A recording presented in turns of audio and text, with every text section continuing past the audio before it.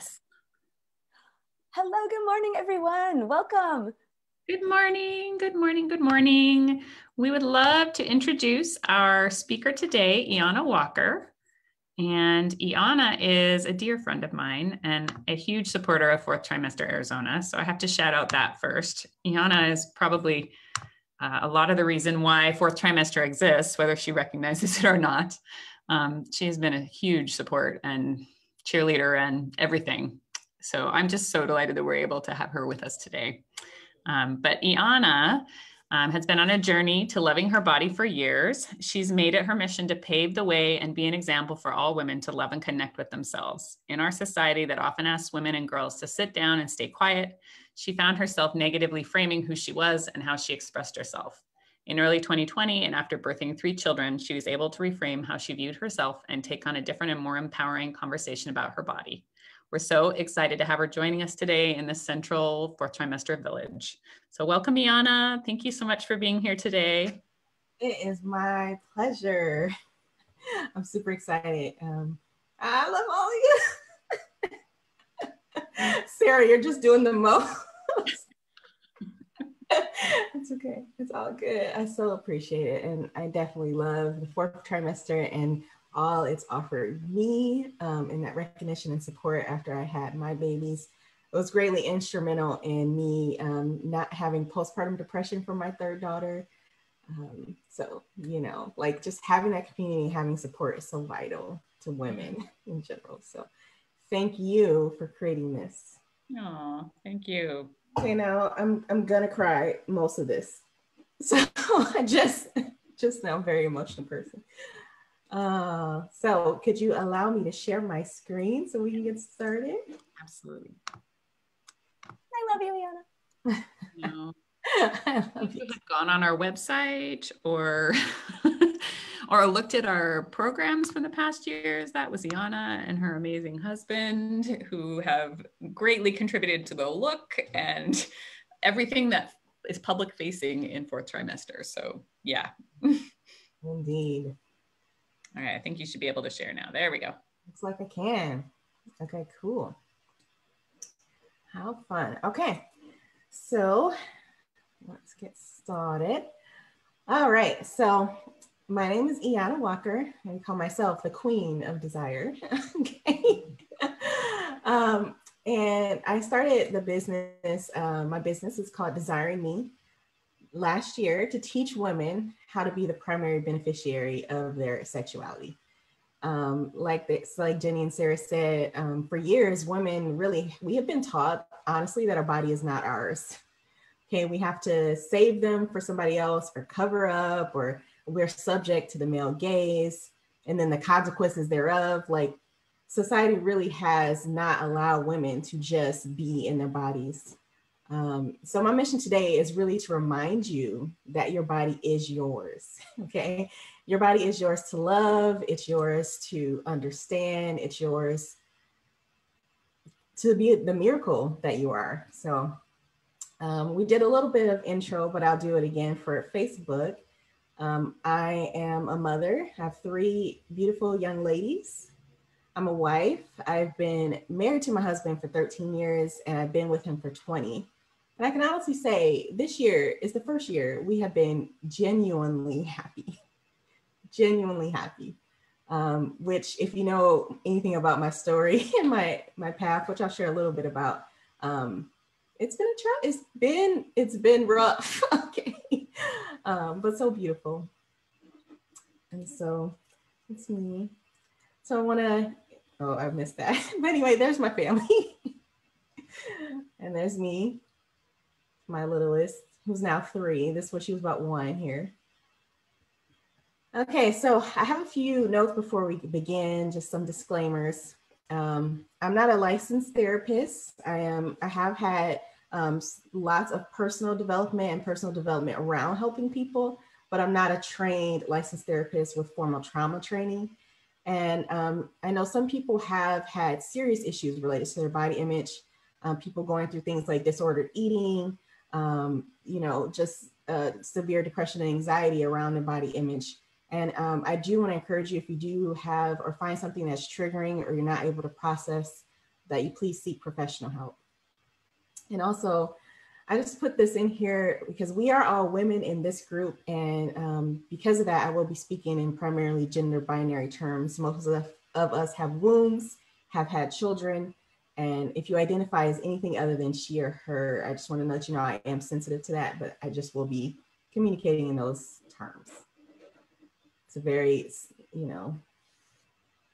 sensitive culture right now. So there's a little bit about my body journey, okay? So I developed early. This picture on the left is me at, I think, 16, but I actually got breasts at age 9. And by age 10, I was comparing them to other women, to other girls. Like, my boobs are bigger than yours, like very flouting. Like, I don't even know where I learned that from, okay? But that comparison was there as early as 10. And that is the case for most girls. Even my kids, I noticed them doing this and being ashamed or having issues related to their body that just appear, okay? It's really, it hurts my heart a lot. I, in high school, was a dancer, and we had to wear full body leotards. And you can't hide anything. Literally every curve, bump, dimple, whatever was there. And I was the biggest, like width-wise, and you can see in this picture, my friend's not sucking her belly in, but I was, okay? I was the thickest, I had the biggest boobs. I'm like, my hips curved in, they don't go like that. Like, I was self-conscious, like every day, just comparing myself to other women. And then in high school, I like gained the freshman, I'm not high school, college. I gained the freshman 30. They call it 15, but I gained 30, okay?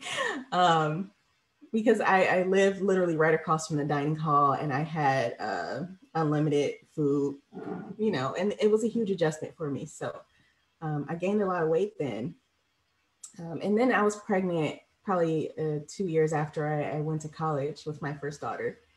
And I remember being pregnant with her and being so worried that I would go over 200 pounds. Like, 200 pounds to me was like, that was so fat and disgusting. And I literally in the hospital weighed 199. And I was like, whew, thank goodness. Like, I missed the boat. I didn't go there. Like, I'm saved. I've lost the baby weight. It's good. I'm not getting the 200 pounds. Like, that was really, I don't know where that came from. I don't know why that number was such a big, important thing to not have, but that was the case for me. And then I lost that weight through breastfeeding and belly dancing, which is really powerful, and ended up pregnant again with my second daughter.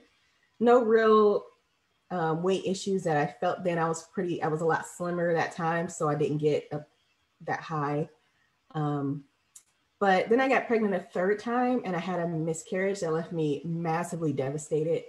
I went into probably the worst depression of my life. And that's one thing I feel like as women, we are still trying to have this conversation around miscarriage, and that miscarriage and people who've experienced that do go into a fourth trimester. They do still have the hormones of having that baby and losing them. And I was in a state of depression for 2 years after that. Oh my gosh, I told you guys, I'm really gonna cry this whole time. But that was a period of massive weight gain for me. And that's what this second picture is. It was actually at Disney World, and I was like 230 pounds. This is probably 4 or 5 months after that miscarriage. And I saw this picture of myself, and I was just devastated. Somebody else took it and posted on Facebook, and I was like, I look disgusting. And so from then, I did go on to have another baby, and ultimately several things contributed to how I started to love my body. But in reality, it was a long, long road. Loving yourself is not going to happen overnight. It will not happen overnight. But it is completely possible, So yeah, and cool off. All right. So We talked about that. How did we get here as a society?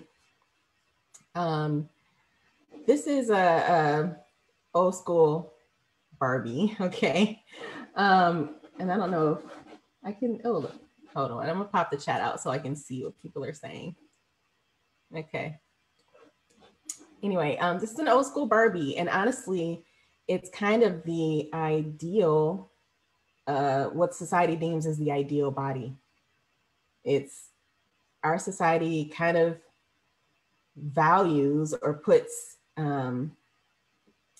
more weight in being white, being skinny, and being young. Okay. And it's crazy that even though these ideals change over time, like this is still essentially what everyone is striving for. This is people who do skin lightening. Why, literally self-hate is a multi-billion-dollar industry.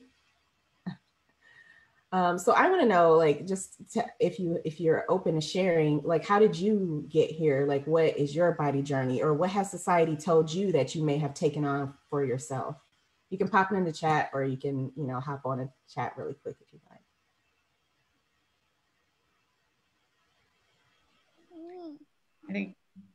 I'm sorry, if somebody else wanted to say something, go ahead.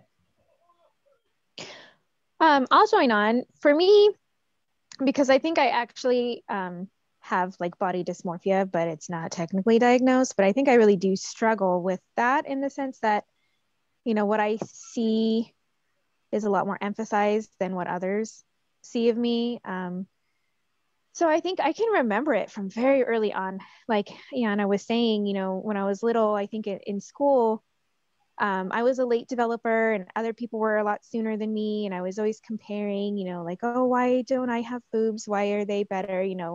Back then it was, like your lips had to be a certain size to be pretty, or your butt, or, whatever. And so it started really early on for me, I think, with that body image and lack of self-love.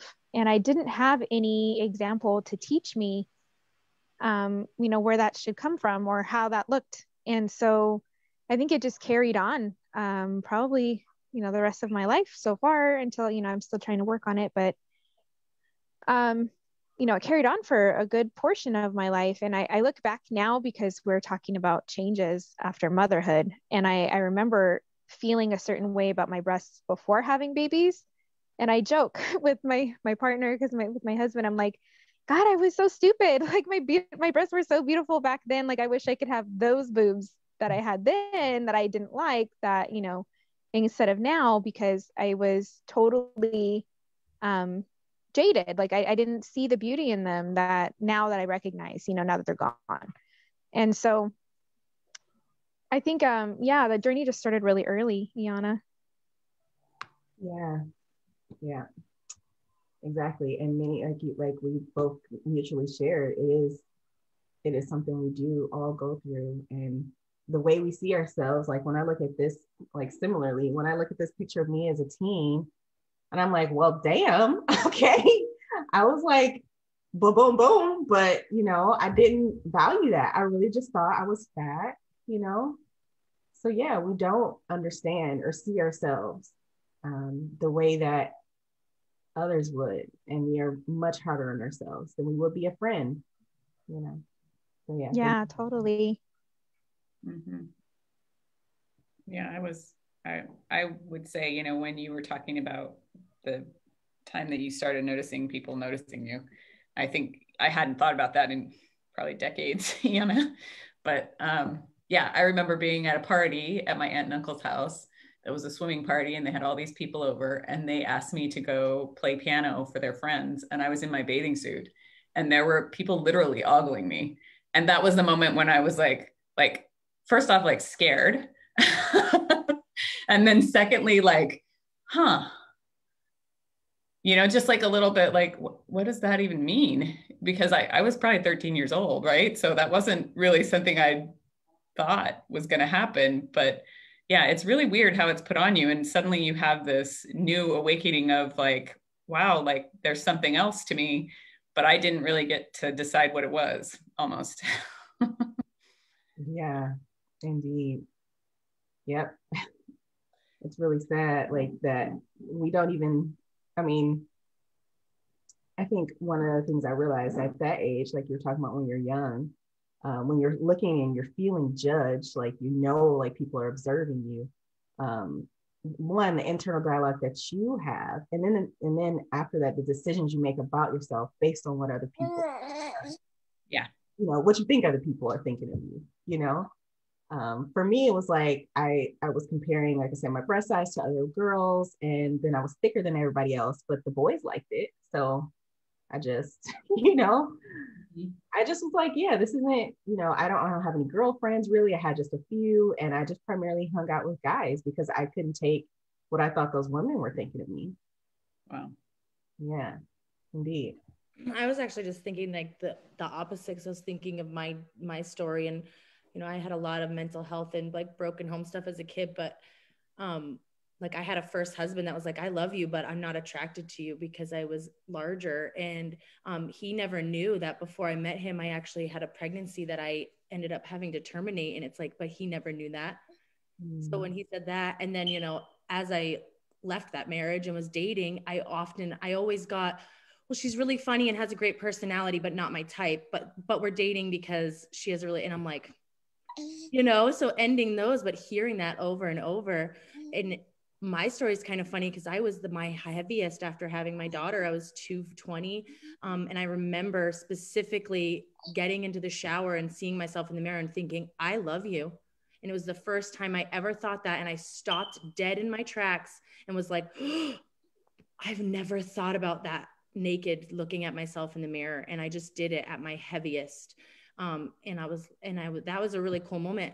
And now it's funny because I've been on this health journey and have lost like 60 pounds and feeling really healthy, but I'm having to like learn to love my body again because my butt is not where it used to be. And, I'm losing things that I used to have. And so, but I'm happy that I feel good, but it's like, again, I'm like, oh, wow, how did my butt get way down there? Or where did it go? And it's like, I'm like, what are you talking about? You feel your health, like you're feeling good. So stop that. But I had so many people just saying like those tiny things. And it really is like, oh, okay. Oh, all right.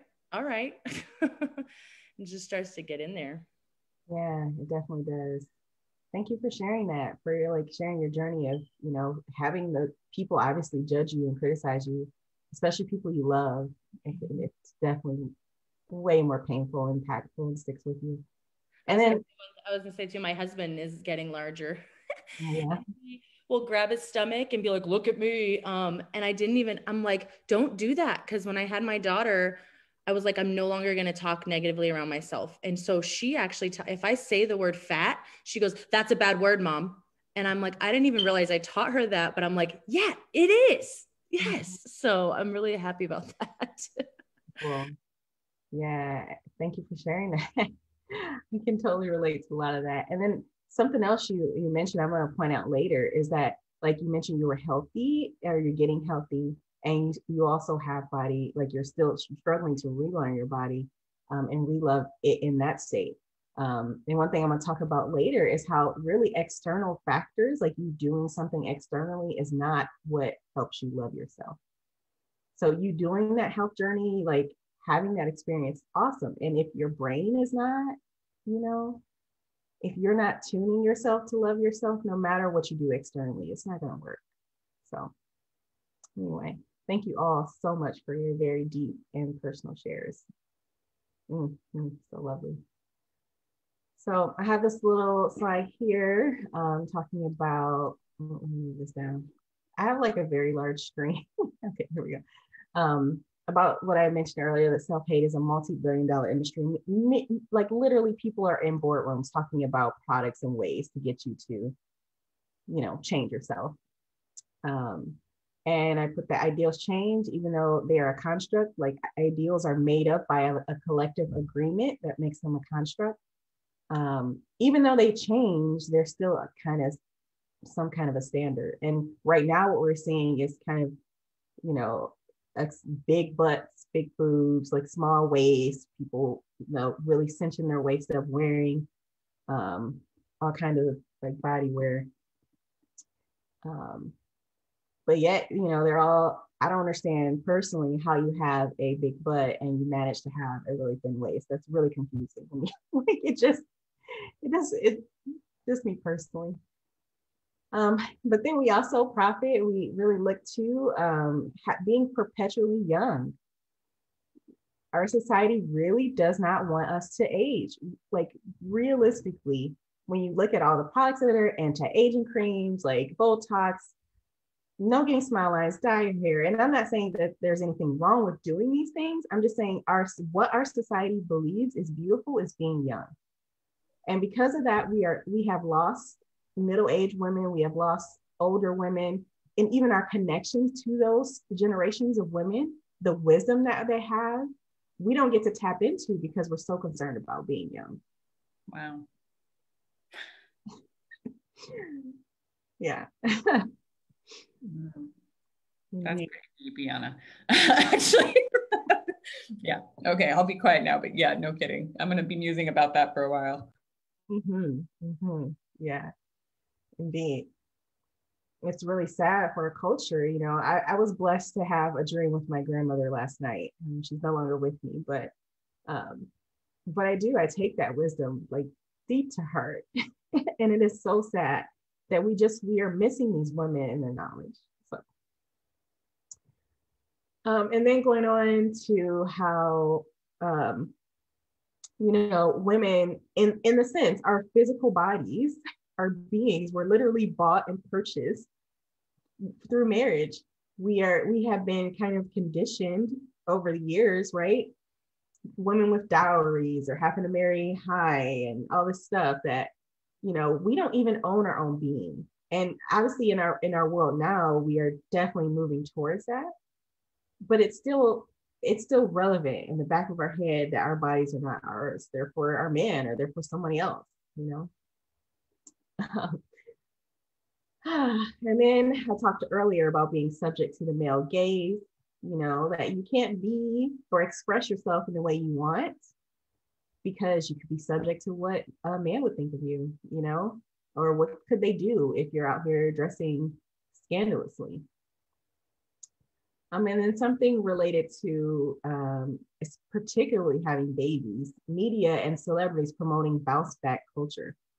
Like, of course, these women that have millions of dollars are able to lose their baby weight in 6 weeks because they have personal chefs, because they have trainers, because they have doctors that are giving them their ideal supplementation for their body. Like, we cannot do that as normal women. It is not realistic. And then I just put porn in there just as a, like, this is what our men are seeing. Most men do engage in porn, and it is again another multi-billion-dollar industry that's promoting a stereotype of what women are or how they should be. I see a few comments. Let's see. I had a therapist ask me to talk about 3 positive ways someone would view my gray hair and why I'm trying to hide it. And that was a real eye-opener. Yeah, indeed. I totally agree. We should embrace our graying hair. And then Tiffany said, not only that, but the belief that we must always be sexy for our partner, even if you are fully in motherhood, you must keep up your appearance. Yes. Right? Indeed. Great point. So I don't know, we might go really long. I'll try to speed up, but I think I'm on like slide 10 of like 40. So anyway, loving your body is an act of rebellion. Okay. If you begin and put yourself out there and show up, like, I don't care what you think. That could be in the way you dress, people who wear goth or alternative styles of clothing, trans people who are really like, I am who I am. They are rebels. And in general, like, people don't necessarily want to be rebels because it makes you stand out. Like, you have to push through something to love yourself and put yourself out there. I completely accept myself. And I've even as soon as this month, or probably like last month, my mother-in-law was frustrated and upset with me for a picture I posted, the one I started this PowerPoint presentation with. that I was a slut and that I had all these issues because I posted myself with the crown, with the robe, with a sliver of my belly showing. And that's just, thank you, thank you. It's just sad that like there are people so not able to see, right? Not able to see the beauty in that, because me standing out and showing up is not what they've been taught. Like we've been taught not to do that, not to stand out. And so to love yourself is an act of rebellion. So let's see. Tiffany saying my mom did the same to me when I posted a similar photo, right? Yeah. People like to keep us tucked in neatly in a little box that they can control too. That's another. Anyway, so I'm going to run through a few of these, and I want you to type yes in the chat if any of these resonate with you. Okay. So what may have changed since having a baby? Hair changes. It's either thicker in pregnancy and then you have hair loss after. Okay. Have you had skin changes? Changes in your face, spreading your nose, more body hair, discoloration, stretch marks. Okay, stretch marks appearing in obvious places and also very random places. Like I have a stretch marks on my belly button, like I'm really like, oh, yep. Okay, so yes, if you've experienced increased breast size, some may love this, some may not at all. You know, I already had big breasts, so getting bigger breasts was not attractive to me. Okay. My grandfather told me that my breasts looked like a watermelon once. And I was like, thanks, you should not be looking. Okay. You know, yeah, but they're shrinking at sagging. Yep, exactly. They got bigger and then they shrink and sag. You can have larger nipples or larger areolas. You know, most people's belly changes. It becomes softer, fluffier, saggy, has a new shape completely, or you have a scar now. You know, you have wider hips or hip issues, changes in your vagina. There's just yeps, totally yes, all like, you know, everybody's like, yes, all of these things have happened. Changes in your vagina from tenderness, tearing, pelvic floor, new back and body pains, like all these things. Literally everything about your body is subject to change when you have a baby. All the pains, yeah. Hips will never be the same shape again. Yes, the back pain, everything's so bad. Yes, indeed. It is sad faces, indeed. Yes, okay. And I'm sure there's more. That I haven't covered, but your body will change. And as something as a society, we don't address with women. We talk lots about having the baby and decorating for the baby and what you should have, but we don't address that your body will not be the same. No, we don't. Sarah says we don't even acknowledge it. And then we leave women who are vulnerable, who have had all these hormones rushing through them, who have had a birth experience, who are up all night with a baby, to deal with the fact that their bodies will never be the same. It's really no wonder that most people experience some kind of postpartum depression or lose that love or sense of self when they have a baby. So, and then I said, posting your thoughts and actions may have changed.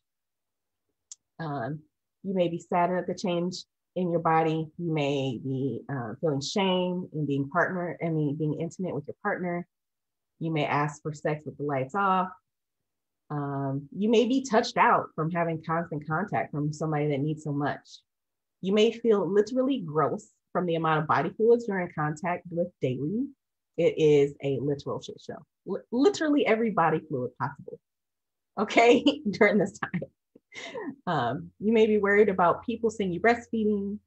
You may have just in general low self-esteem and low confidence from sleep deprivation. You may hope for a quick fix, like I hope this does this for me, you know, and then you may judge yourself from people around you more because you're really present to that, you know, and then you're definitely going to have the experience that your clothes don't fit. you know? Let's see what other comments are saying. We put free ads in the mailbox to go to Kaya Bella for cool sculpting instead of embracing the changes. Yes, right? That's that quick fix. That's the external. This will fix me, right? You're touched out. The clothes thing. Yes, I finally went to go buy new clothes. Jenny, your kid is, yeah, it is like it's crazy. Yep. Yeah. Joanne said, "Are you literally inside my brain?" These are so true. Yeah, indeed, right? Yeah. So much changes. So how do we go about loving our bodies? All right, so we'll get into some practical stuff here. So first, I recommend you start with the inside out, not the outside in. Society is really here to convince you that the outside in is a way to go. Okay, you're gonna have this surgery, you gotta have this diet, you're gonna do this fad, you're gonna do this thing, you're gonna buy this thing. And then I call it, I will be happy when syndrome. I will be happy when I lose the weight. I will be happy when I'm done breastfeeding. I will be happy when, like, that's what this creates. And if you've been in, this is what I believe, Tiffany, was that you? I don't remember, but was saying earlier about how, yes, even though, oh, it was Crystal, that I was, I've dieted, I've lost the weight, the outside in, but I still find myself percolating these thoughts of not loving myself, And that's the sadness about our society, is that none of these things externally or even doing these things will fix. You can lose 100 some pounds and still be extremely sad. One, the effort it takes to get there. And then two, it's not the weight that's the issue. The weight is not what you don't love. Yeah, and I want to, just because I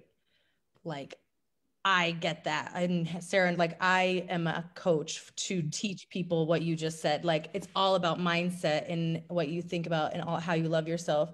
But even though I know that, because of society, you still have that, like, it's not even like a conscious thought almost. It's like, dink, oh, whoa, why did I think that? Like, I don't believe it. Like, you know what I mean? But that was kind of more where I was at. But yeah, I totally agree with that. And that's what I help people every single day. My job is to say, you're not, this diet, you need to love yourself and have that upstairs stuff working to your benefit. And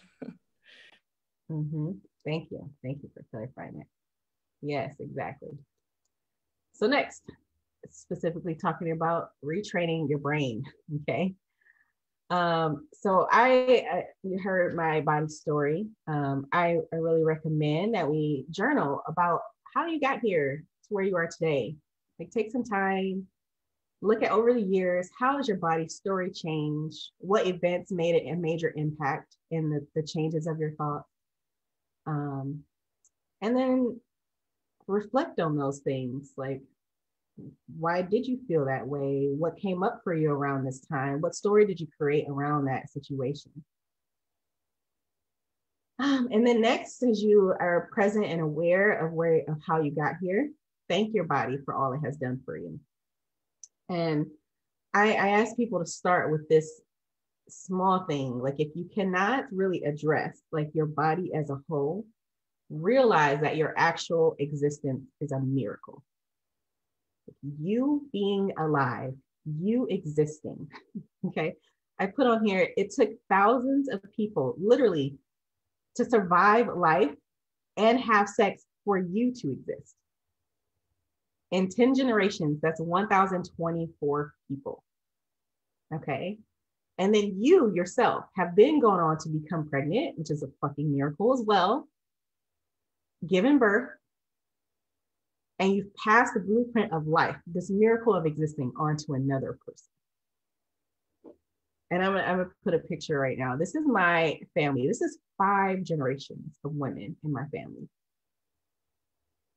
This is my grandmother. The grand on the left is no longer still alive, but her mother is. My kids have their great grandmother. They can see 5 generations in their family. And it's such a beautiful thing to think, like, even just 5 more generations after that, there's 1,000 people. Accept that you are a miracle for being here, for existing. Start there. I was I'm gonna cry again.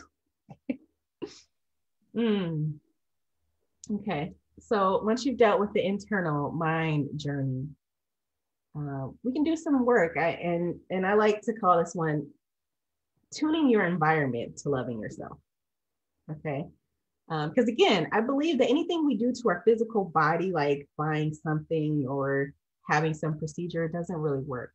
But you can teach yourself to be in your body again. And being in your body, surrounding your body with pleasant experiences will help you to learn to love your body. You will feel good about your body because your body feels good. Okay. So I'm going to go through a little sensorial play. In my company, Desiring Me, really the kind of pillar of my company is teaching people to re-embrace their senses, to get back into their bodies. And what that means is like we spend so much time out here helping other people. We don't listen to our own needs and desires and what our body wants and needs from us. And your body's communicating to you all the time. Most of the times as mom, we shut that off. We shut off that switch of I need this, I want this, I need time, I need space. We shut that off because we have the needs of others so prevalent in our minds. And so here's some ways that you can start to indulge that. So sight. Go out in nature, observe the beauty around you, make your home pleasing to the eye, see new things, travel if you can, having more experiences. And then scents, oils, incense, flowers, food, the smell of coffee. Okay. Yes, I need like that. Smells bring us into our bodies and they remind us of our memories and our lives like nothing else does. And this is my favorite way to indulge. I buy flowers for myself literally every week. I have a set of calla lilies downstairs in the kitchen right now. And then back there, that little blue thing that's my essential oil diffuser. I put on lavender so I can be chill for this, I put on oils to sleep. I love, body butters that smell good, shower things that smell good, like cooking, Indian food, things that just smell great. Okay. Oh, man. And then sounds. Sounds and hearing things also really bring us back to our body. Listening to empowering music to keep you calm, blasting your favorite song on repeat over and over again. I also attend a sound healing. I have a few bowls that I use. Sound healing really does affect, music in general. You are vibration, okay? You're full of water and thus your body vibrates. So going to a sound healing where someone's using bowls or gongs or chimes or different levels of sound really does translate and transmute the frequency of your body to a higher, more appreciative existence. So, and then enjoying the sounds that are around you, nature, your animals, running water, your kids' laughter, and the quiet. And then taste. I have this really funny story. So my kids eat all my strawberries. Every time I get them, they just kill the strawberries and I never get to have any. So one night I had groceries delivered late and they didn't know I had strawberries. So I got a strawberry and I took the strawberry and I ate it for a whole song, like so seductively. Like I licked and sucked and smelled and just enjoyed that strawberry so thoroughly. It was literally the best experience of my life. Like I have never tasted anything better. So look it up. It's called sensual fruit eating. I don't know. It's really a thing, but enjoying, like I said, your senses want to have new sensations. Your body wants to have new sensations. So savor them, So that's what I do. I love to taste new things. I eat what I crave. And I don't know, that just works for me. So if you want to see the video, I'll post it later. And then feeling, learning what your body likes to feel. Okay, like different textures, exploring soft, rough, sharp, smooth. And then we all know like how pleasant it is to kiss a baby. Like I know you've kissed your baby 100 times in a day. It's just so sweet to like feel their lips on you. So yeah, like do things and feel things, explore all the feelings. And then change your environment or what you're exposed to. So unfollow people in your social media that you find make you feel jealous. Follow people that inspire you or are like you. Wear things that only make you feel good. If you're wearing some jeans and these jeans are too tight and they don't make you feel comfortable, do not wear those jeans. Okay. Create sacred spaces in your home that fosters an experience you love. And doing all the things above, indulging your senses, and all these will create a higher vibration in your environment for you to feel good. I didn't add this in here, but also self-pleasure. Self-pleasure is really important to learning and feeling good about your body. So taking some time to explore your body in that way as well. Okay, we're gonna do a little touch experiment. All right, so, get your journals down. All right, so we're gonna start with, I want you to grab your body in disgust. So just like pinch and like smush. Ugh, this is so gross. Ugh, they're so big. I don't like that. Yeah, punch yourself. It doesn't feel good. Okay. Or maybe you might like it. Maybe, I'm not sure. But, and so see how that feels in your body. All right. And now I want you to poke your body like you're judging your body.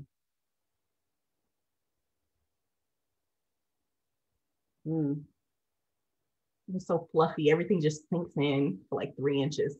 Okay. All right. Now I want you to tickle yourself like you might a baby. Lightly, playfully. That's giving me like chills in my body. That feels good.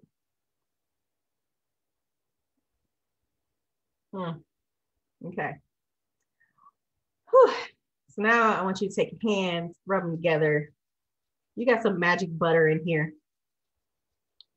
All right, and you're gonna take this butter and you're gonna just lather it all over your skin, nice and slowly. Just give that love all over yourself. Yeah.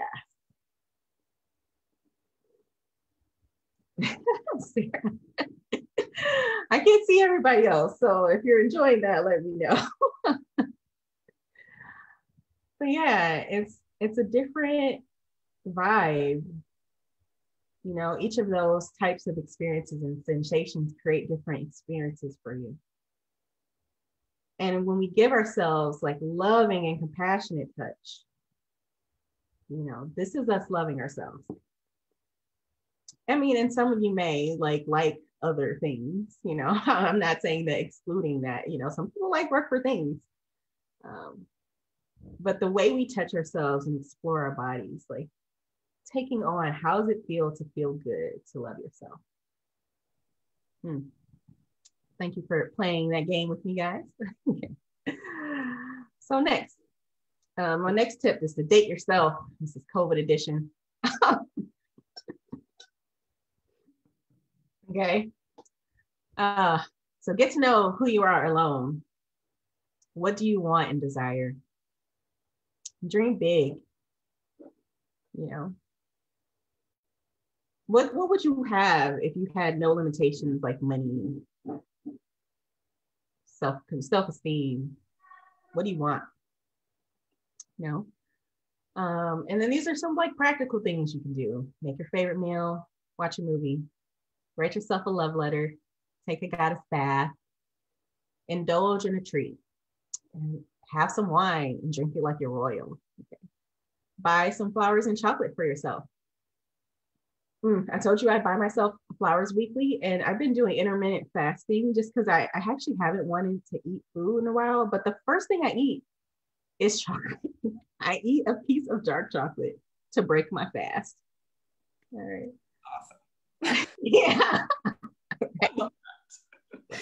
Indeed. I just indulge every chance I have the opportunity to. And then I'll hear for the self-pleasure. Enjoy self-pleasure with no goal of orgasm. Take your time and love on your body.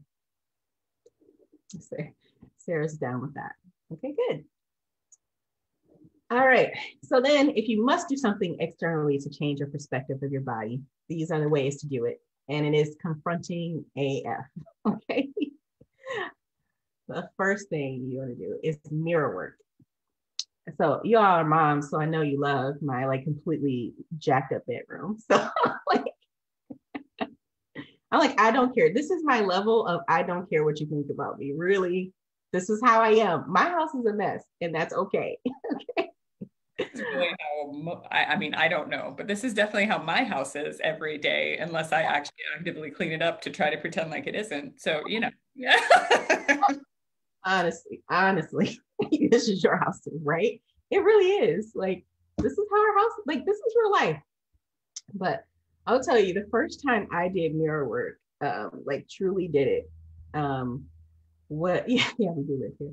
I was in a self-development program, and I was in a group of 10 people, and we were randomly in this schoolhouse with these mirrors, and they had us looking in ourselves in front of all these people with these prompts that were like really emotional and hard. And then we would spend like 5 minutes looking in the mirror, and then like 5 minutes raging or something, like doing some kind of emotion to let that go. And it was the most confronting. Yes, Louis Hayes. Yep, she's in here. Exactly. It was the most confronting thing I've ever done in my life.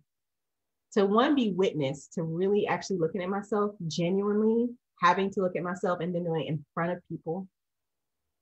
It changed my life. It changed my life. But it was an hour of that, back and forth, back and forth. Look in your mirror, release emotions, look in the mirror, release emotions, look in the mirror, release emotions. And it really made a difference. You cannot hide who you are in the mirror. When you look in the mirror, it reflects back to you all the things you think about yourself, positive and negative. You immediately look at and see the things you don't like.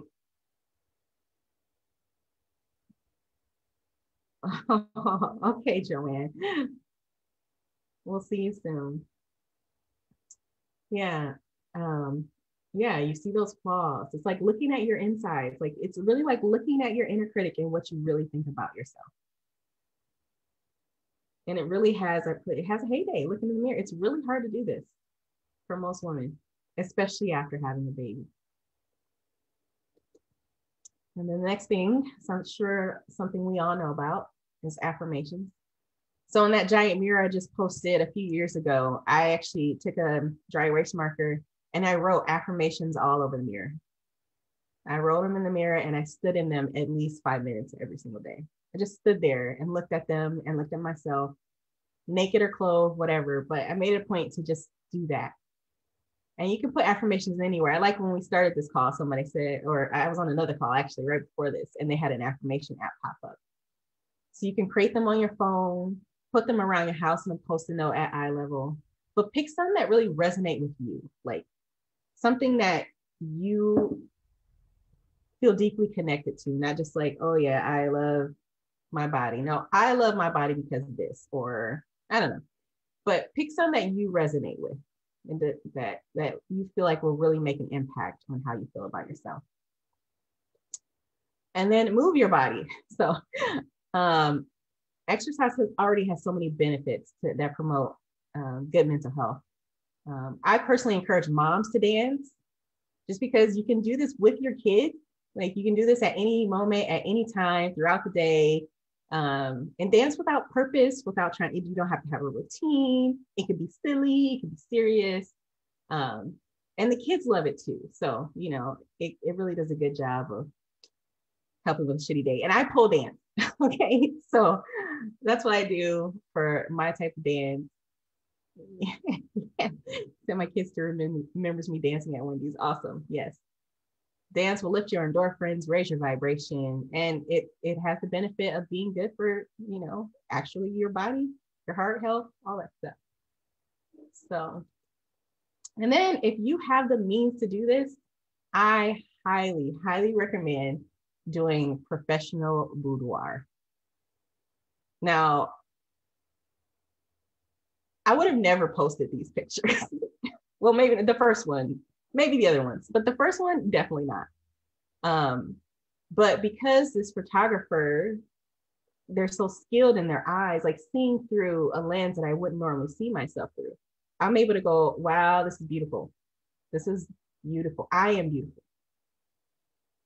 And then share this with people that you know, like, are in your corner. Because even if you, like, I can go, oh my gosh, like, look at all the cellulite, look at all the rolls, look at all the stuff, you know, I could do that. And I'm sure I did do that. Because self-love, by the way, just like Crystal mentioned, it's not like, oh, boom, I love myself every day. You know, we can still, yes, Sarah Thorpe, exactly. Yes, indeed. We still can see ourselves and have those like reactions. You know, this is not it's not a fix all. You're gonna still have moments where you have struggles or where you see things or you're having a bad day and then you just shit on yourself, you know? Like it's completely cyclical, not linear. I don't know the word for that, but you know, it's not fixed. But if you have the means to do this, I would say do it. Have a professional shoot you some boudoir photos. And if you really don't have the means, you can definitely do it yourself. So. All right, get in touch with your BBW. I don't know if you've heard that Drake song, I Like My Girls BBW, which stands for Big Beautiful Women. You know, now I claim this fully, but what I'm talking about here is your breast, your belly, and your womb space. Okay. So your breasts, again, another picture I would never have posted, but your breasts have done a lot for you. And your breasts, if you know anything about chakras, you have your heart chakra here. Your breasts and your arms are extensions of your heart chakra. They are givers of love. Your breasts give love to your baby. They give love and pleasure to yourself. There's an intimate connection with your breasts and your vagina, your sexual arousal. And so give yourself, thank you. Yes, give and receive, exactly. Give your breast gratitude. If you breastfed, they have literally nourished a child. You know, and for the most part, all of us enjoy beautiful sensation from our breasts. So if you, like, I do a daily massage practice with my breasts where I just take some time and just rub them just to get connected to myself as a woman, just to really get into my body. So, and like I told you guys, I did pierce my nipples, even though they are nice and saggy and nice and big. I don't care. I love them so much. Okay. Your belly. So we talked a little bit about some changes that can have happened with your belly. This is me with my second daughter. And your belly goes through the most transformation, right? It literally houses this human. It grows them from the seed. It has suffered the deepest impact on your self-loathing, more than likely. So how are you treating it? How are you treating your belly? Again, when we talk about chakra systems, your belly holds your solar plexus, which is your self. Your belly is your identity. It is yourself. It is who you are and how you show up in the world. So how are you treating it? So I want us to pause right now. I want you to put your hand on your belly. Okay. Close your eyes. And I want you to take some deep breaths into your belly.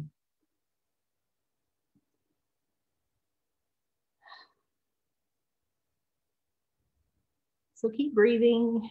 And as you breathe, think about all of the good food that has landed in this belly. The delicious homemade meals, the delights of sugar, fancy dinners out, warm coffee or tea in the morning. Think of the insanely intricate process that your stomach goes through to process this food into nutrients, to then separate the waste. All this work that you consciously do not even think about. It just does it automatically because it loves you and it wants to keep you alive. I mean, think about the toxins that your body has absorbed. Maybe like from alcohol or other substances we may have done in our lifetime or still do. I mean, I do in times of COVID. Now think of the lives you've created from here. Those little miracles, seeds that you've grown for almost a year. The literal miracle that you housed here and brought to life. This is you, right here in your belly. This is you. This is the part of you that needs the most love and acceptance. It only wants you well. Thank your belly. Thank your belly for all it's done, all it's processed, all it's dealt with. Let it know you're sorry for not understanding all the myriad of things that it's done for you.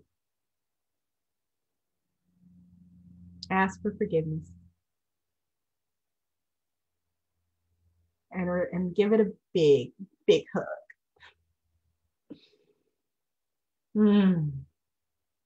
Take one more breath and open your eyes.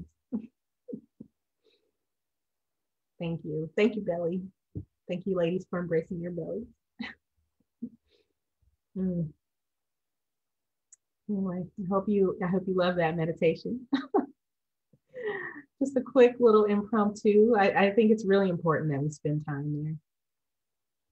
So this is the last slide for today, or ish. But the last thing I talked about is womb space in the BBW acronym.